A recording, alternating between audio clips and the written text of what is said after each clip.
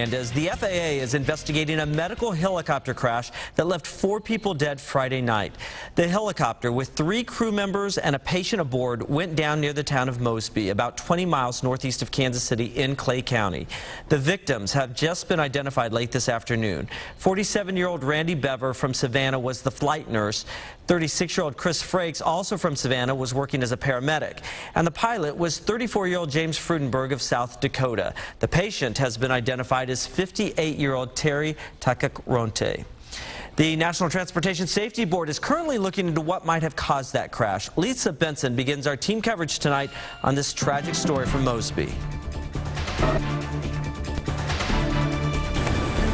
NTSB investigators have been out here all day long, and they will be out here for the rest of the evening investigating the wreckage, trying to figure out exactly what caused this crash. They are looking for answers. Tomorrow, the wreckage will be taken to Ottawa, Kansas for further inspection.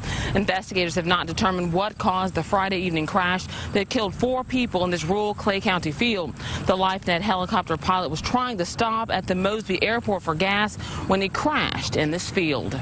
Well, we're trying to determine that, and that's why we're looking at the crash signatures so carefully, trying to determine exactly what type of landing they're trying to make. Investigators say it could take up to 12 months to determine what caused this crash, but they tell me a lack of fuel could have been the problem. In Mosby, Lisa Benson, NBC Action News.